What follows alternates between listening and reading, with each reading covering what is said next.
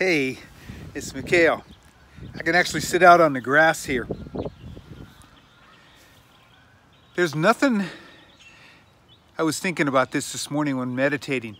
There's nothing your brain likes better than routine. It loves to hardwire routines so it doesn't have to work very hard anymore. And that doesn't mean I'm saying don't make a routine. It's not good for you. Actually, I'm going to say something opposite of that.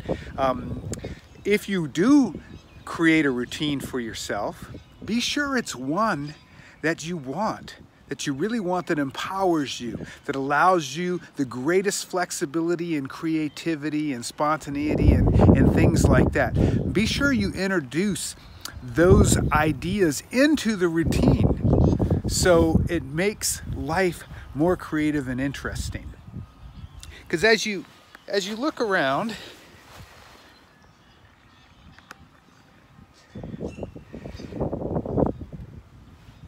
you'll see that life is fresh every moment. So as you live, as you create your life, you want to create that level of freshness yourself. When I meditate in the morning, sometimes I do things differently. I change it up because I don't want my brain to go on automatic. I want to live in the moment. I want to have the opportunity for inspiration to manifest at any moment. And one of the best ways to achieve that is truly by not hardwiring every single routine into your life.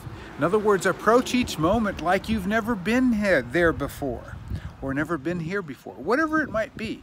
So you can actually have that moment of pure experience.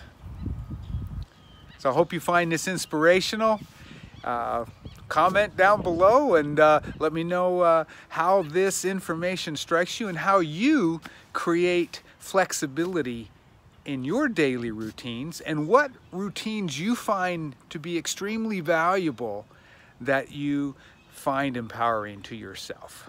All right, take care. Bye.